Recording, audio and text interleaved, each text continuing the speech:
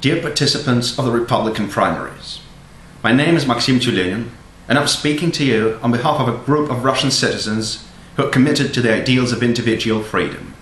We call ourselves the Libertarian Party of Russia.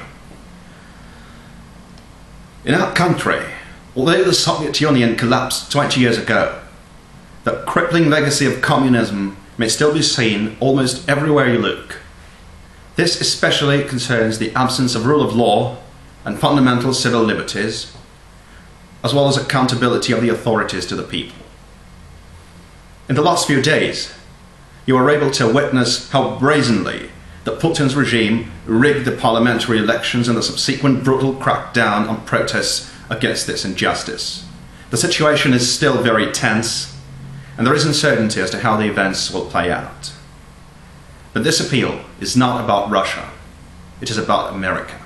For more than 200 years, the United States of America has been a beacon of hope for all those people in the world who cherish and seek liberty.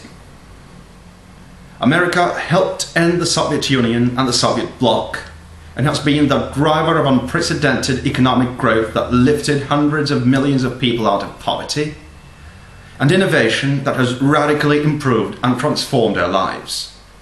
However, starting from the beginning of the 20th century, and especially the New Deal, liberty in America has actually been in decline. The size and intrusiveness of the state has been growing all the time, as well as the dependency of the people on the state. Under the latest administrations of Presidents George Bush Jr. and Barack Obama, this alarming process has even intensified. The economy is in effective stagnation because of a myriad of government interventions. In an unprecedented move, Americans will soon be forced by their governments to buy health insurance coverage. The wars and victimless crime, like producing and selling drugs, and an abstract evil like terrorism, are turning America into a police state.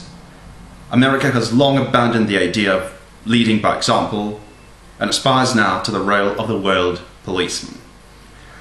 Unfortunately, the Republican establishment abandoned the principles that made America great long ago.